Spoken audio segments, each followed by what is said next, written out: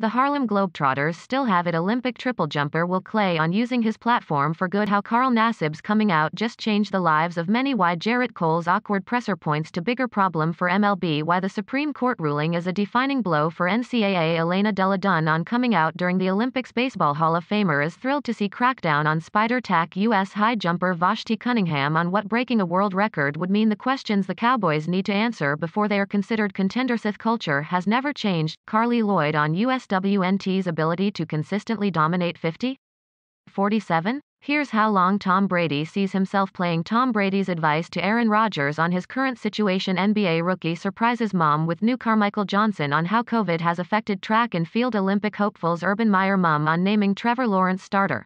He's not ready yet. The Tokyo Olympics are less than a month away, and the United States will solidify its team for one of the most popular sports on Sunday. Simone Biles and the rest of the women's gymnastics field will close out the U.S. Olympic team trials at the Dome at America's Center in St. Louis with their second day of competition. The event will conclude with naming the 2021 Women's Olympic team. Load error. A fierce day one competition means there are still a lot of unknowns for the women's team outside of Biles. Several gymnasts could reasonably claim any of the 4 spots available behind Biles' lead. Here's everything you need to know going into the final day of the U.S. gymnastic trials. Unsurprisingly, Biles led the pack during the first day of competition Friday, finishing the first 4 rotations with an all-around score of 60.565.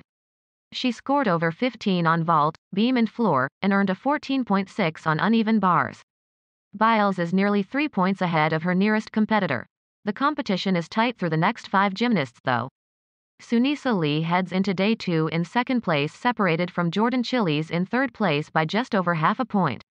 Behind Lee and Chiles in the rankings are Michaela Skinner, Grace McCallum and Kayla DiCello, who are all separated by 0.200 or less. Lee and Chiles were both near the bottom of the pack in floor exercise Friday, finishing 12th and 8th respectively. Chiles incurred a penalty for stepping partially out of bounds on one of her passes. McCallum took second behind Biles in the event. The U.S. will send 6 female gymnasts to Tokyo, a 4-person team, and 2 individual competitors. The top 2 finishers automatically secure spots on the Olympic team. The remaining 2 spots on the team, as well as the individual gymnast, will be chosen by a selection committee.